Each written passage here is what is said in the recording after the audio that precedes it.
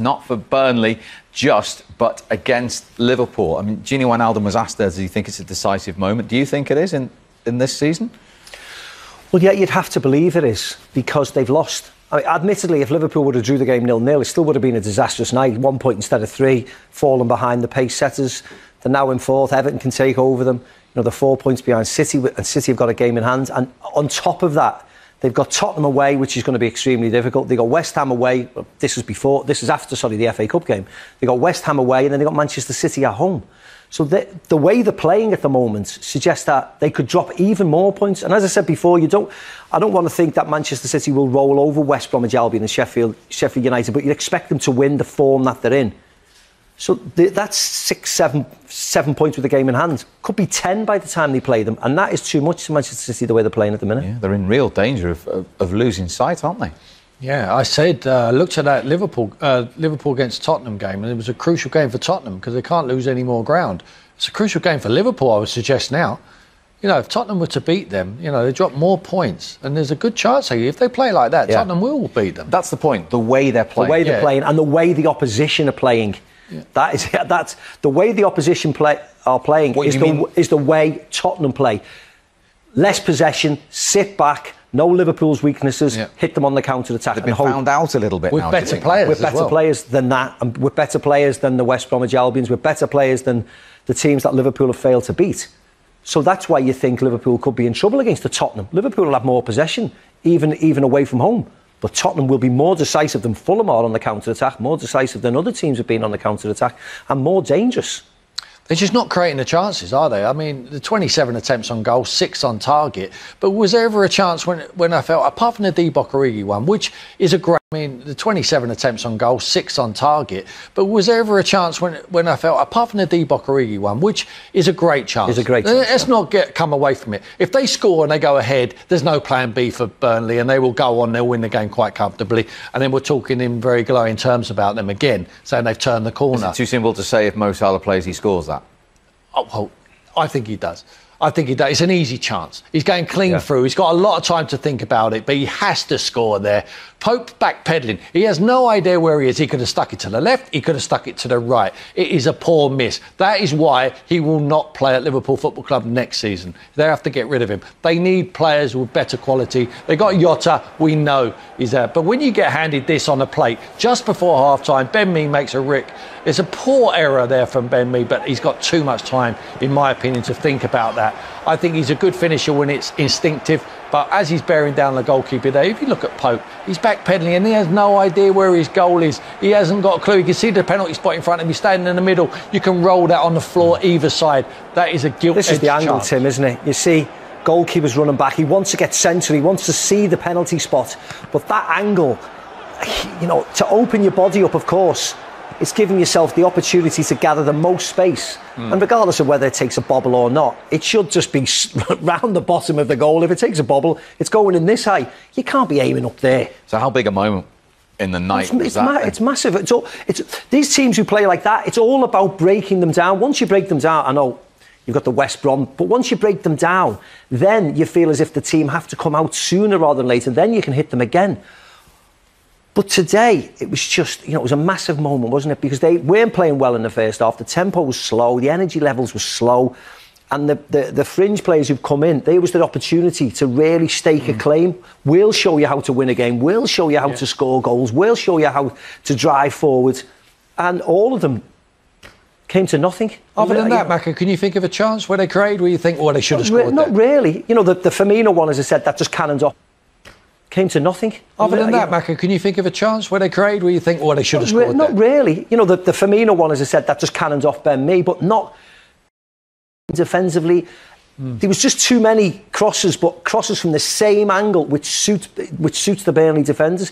Sometimes you have to get to the byline and pull balls back, so it, you know, causes the defenders problems. Sometimes you have to try and take people on, but there was none of that today. It was just the same old cut in on your left foot, cut in on the left foot, cross from, you know, the wrong type of angles, and that was disappointed me. Since Liverpool scored 7 against Crystal Palace, they've scored 1 league goal. Truly remarkable. Right, Liverpool fans, here's the views of your manager, Jurgen Klopp.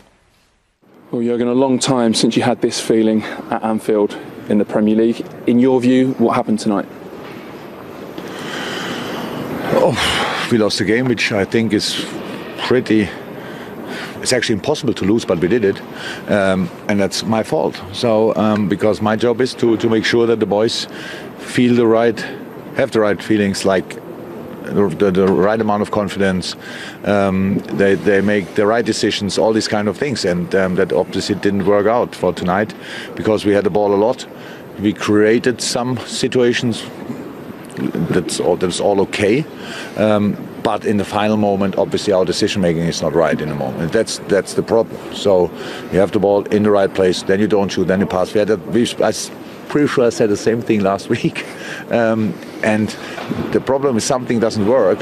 You have to try harder, longer, more often, and so again and again, and make better decisions. So, but it obviously didn't work out tonight, and that's what we have to admit, and nothing to say about, and that's why we lost the game. I know the buck always stops with the manager, but why do you feel particularly tonight it's your fault? It's always my fault. The things that don't work are my fault. The things that work are the players.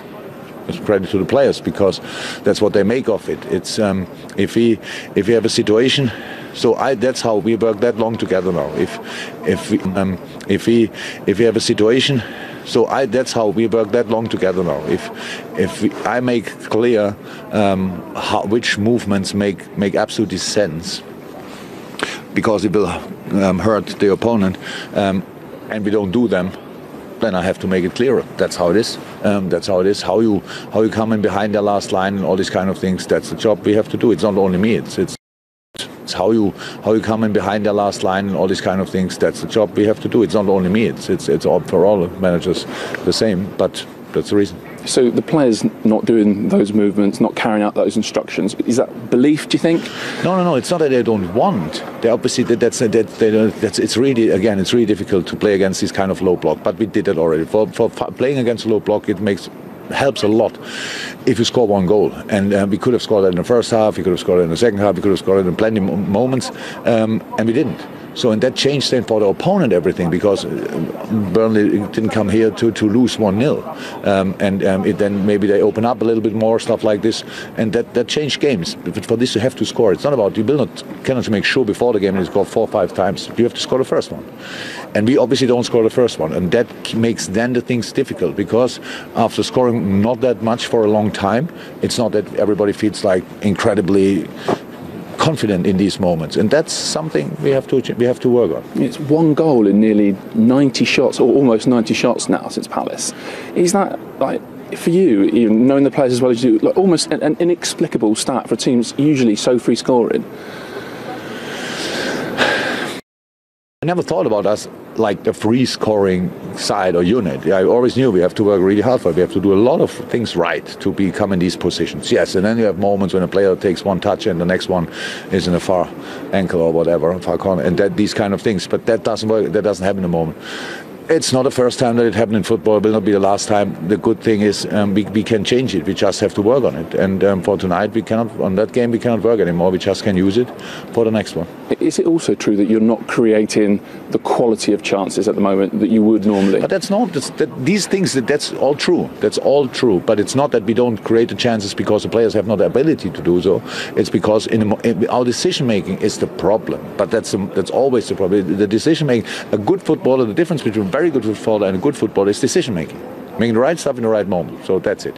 It's not rocket science. It's not that there are 8 players in front of the box, 1 around the 6 and 1 stays up front. That's how it is. We know that before the game. So now it's not so difficult to come in behind that line. But when you take then the crosses too early and hope that somebody will hit a head in the box, that doesn't make sense. Second half we had a lot of good moments with Trent, especially where he was in the right place, tried to pass the ball inside, and then we are not in the right moment. And that's a feeling for the boys. They just wait for the cross and then realize when the ball is on its way, oh, it's for me, and then make that move. And it's not about how incredible high your skill set is or big your skill set. It's only about making this decision in that moment. And we had tonight, I think the two biggest were everybody saw. If we score in that moment, that would have changed a lot, but we didn't, and so we left the game open and lost the game, which I have to say I can't believe that we lost it, but it's the truth, and we have to accept that. One more thing I wanted to ask you about: what happened in the tunnel between you and Sean Dyche, because you looked very animated, judging on body language? Yeah, but that's if he's not talking about it, I will not talk about it. So it's easy as that. I didn't start it, but it's not nothing. All good. Okay, we'll come to that in a moment. But some really honest and detailed views for the Liverpool fans there. I think he normally is, isn't he? To be very honest, I don't think he tells it how it is.